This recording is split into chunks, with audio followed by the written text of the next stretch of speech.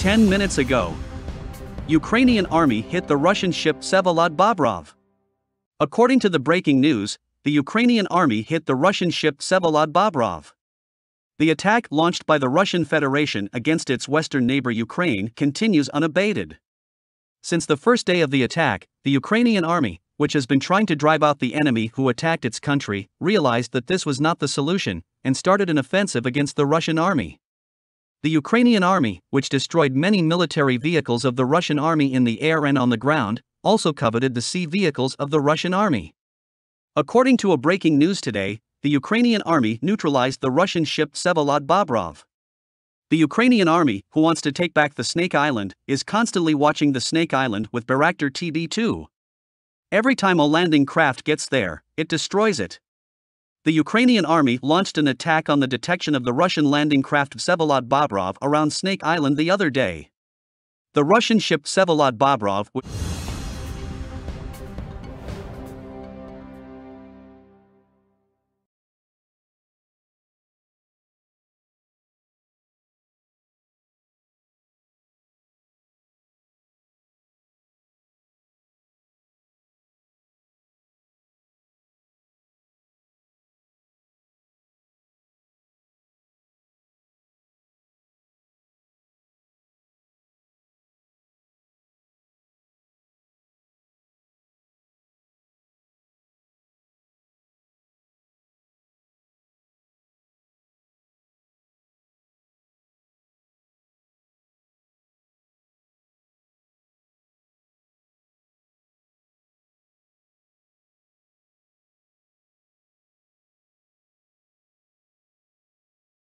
Ukraine has been taking areas back from the Russians. How is Putin absorbing the reality that he so seriously miscalculated? Russia repelled this aggression. This was the only correct decision. Moscow is not going to stop at Ukraine.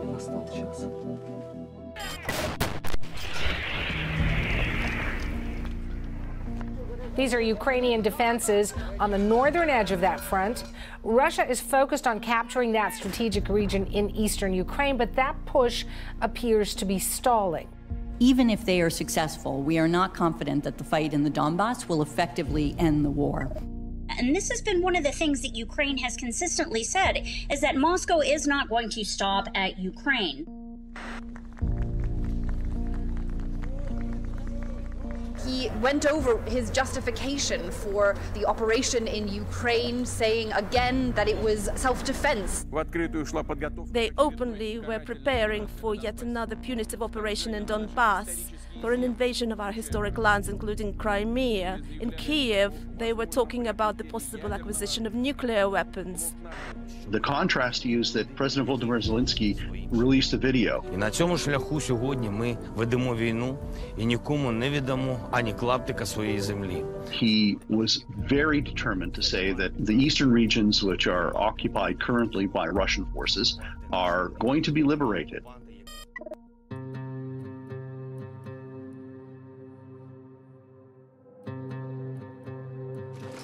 Slowly but surely, Ukraine has been taking areas outside to the north and east of Kharkiv back from the Russians. Ukrainian officials say in the wake of that retreat, they are recovering the bodies of Russian troops. They accuse Russian officials of making no effort to bring their Russian dead home.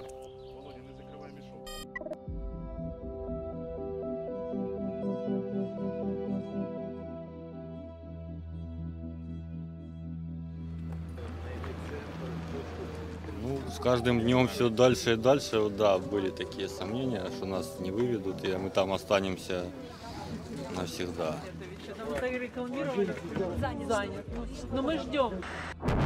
It is the last remaining stronghold, the holdout for Ukrainians. The rest of Mariupol, which is on the Azov Sea, has essentially been taken over by the Russians. The preliminary investigation, at least according to Ukraine, shows that a 21-year-old man by the name of Vadim Shishimara reportedly shot and killed a 62-year-old man.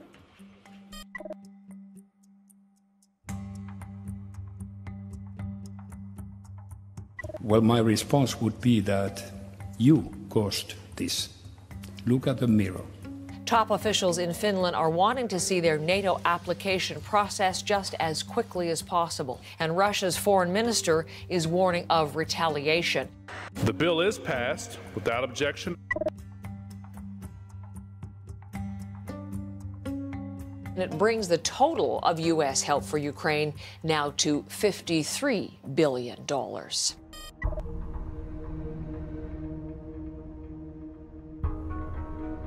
As part of this unannounced visit, they went to the suburb of Irpin. We know that's a site of horrific violence where you have investigators looking at civilians who have been killed there, investigating them as war crimes. It is clear that Vladimir Putin is responsible for heinous war crimes.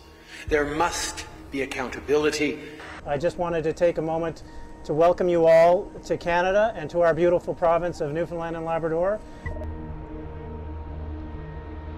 Military thinking, and particularly the Russian ground forces, they have always made very good use of artillery. And we look back to Chechnya, Georgia, Syria, all of these operations have been characterized by heavy reliance, Russian forces, on artillery. Artillery has caused by far the largest number of casualties. And if you look at the number of Russian fatalities, thought to be around 15,000, you would realistically estimate that 2 or 3 times that number have received life-changing injuries. By far, the majority of those casualties have been caused by artillery. And if you look at the destruction of cities like Mariupol, that is the wholesale destruction of the built environment by artillery. So it is the dominant weapon of this war, and indeed any war that follows this kind of pattern. Artillery can produce rippling barrages that plaster the landscape here in eastern Ukraine in much the same fashion it did during World War II, without much accuracy. What's new in Ukraine is a widespread use of laser-guided shells to pick off individual targets. Here, Ukrainian artillery knocks out 4 tanks, one after the other. Unlike the infantry soldier with his Javelin missile launcher, the guns knocking out these vehicles might be 20 kilometers away. This strike was by Russian artillery, a 152mm shell knocking out a Ukrainian tank. Well, there's a few developments in artillery, as you know, since the Second World War. Obviously, the kinds of shells that are used, but perhaps the most profound development has been the networking of artillery systems into a modern and quite complex battlefield command system that not just allows the management of fire missions and the prioritisation of them, but allows the tracking of artillery shells so the logistics of artillery can keep up with the pace of modern war. Those images hint at another significant development, the importance of drones, both in finding targets for artillery and in many other ways. When hunting Al-Qaeda in Iraq, American intelligence officers coined a term for the persistent surveillance of people and places. They called it the unblinking eye. In Ukraine, the unblinking eye exposes anything moving to attack or being countered by maneuver.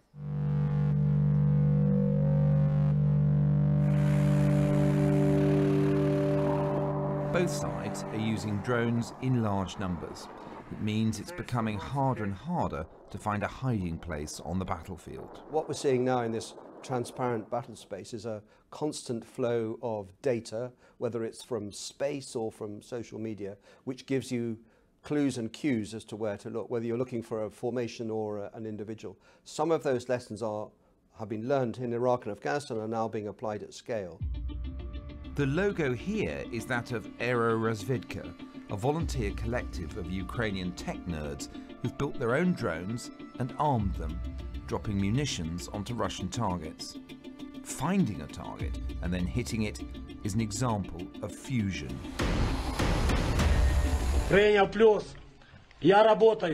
Linking drones, electronic intercepts, all kinds of intelligence to strike weapons, as we see the Ukrainians doing here, shows that they've been more successful than the Russians in adopting fusion, as practiced in the American War on Terror to hit all kinds of targets, but including generals. The Ukrainians have done what appears to be a really good job of taking the intelligence feeds that they've got, fusing them, and then really thinking about how they target tactically, but also at the operational level.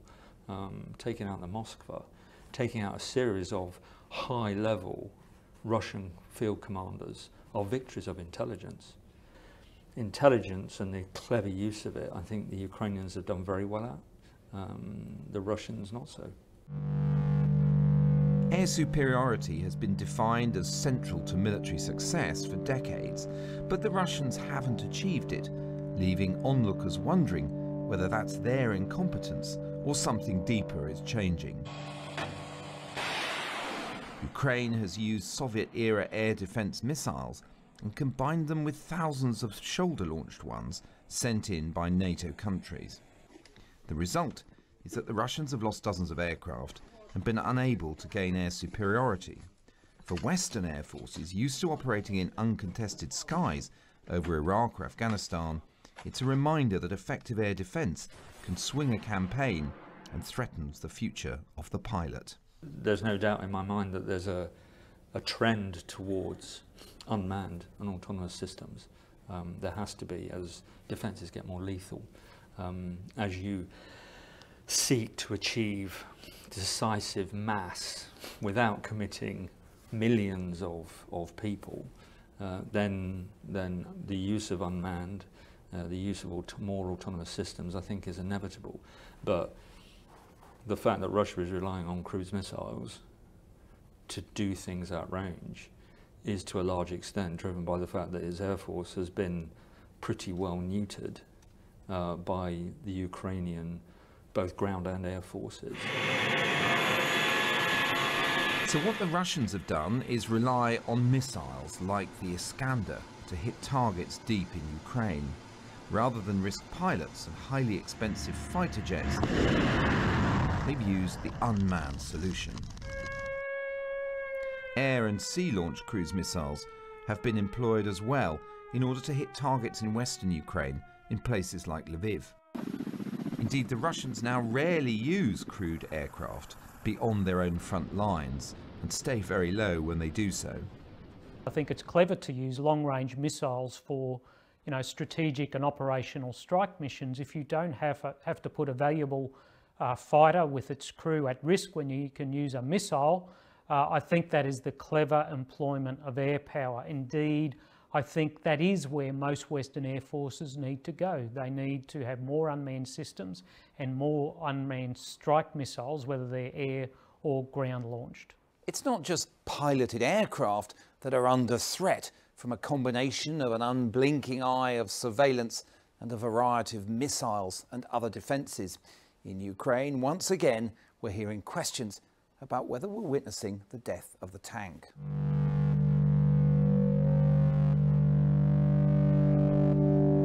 We've seen so many armoured columns turned into scrap metal that many have concluded that advancing with people inside these vehicles is becoming suicidally difficult. By providing thousands of lightweight anti-tank weapons like the NLAW, Western countries have compounded Russian difficulties. But people walking across the battlefield are very vulnerable. These Ukrainians are setting up a shot with a Javelin missile.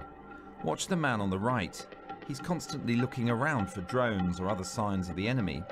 Without the protection of an armoured vehicle, they need bravery and luck. The reality of the war in Ukraine is that it's dominated by shot and shell, whether it's fired from the air or from the ground. And the only way you can move in that environment is through the protection of an armoured vehicle.